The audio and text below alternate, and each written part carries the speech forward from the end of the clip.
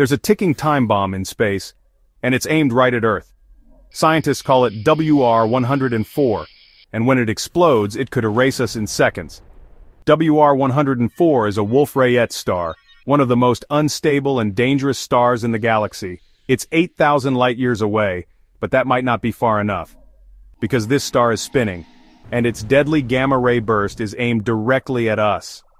When WR-104 goes supernova, it could fire twin beams of radiation so intense they'd strip Earth's atmosphere and fry the surface in seconds.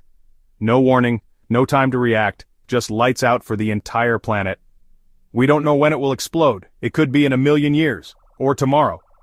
And because the light takes 8,000 years to reach us, it might have already gone supernova, and we're just waiting to see it. This isn't science fiction. NASA and astrophysicists have studied it for years. WR-104 is real, and it's spinning like a cosmic gun barrel, pointed right at us. Want more terrifying facts the universe is hiding?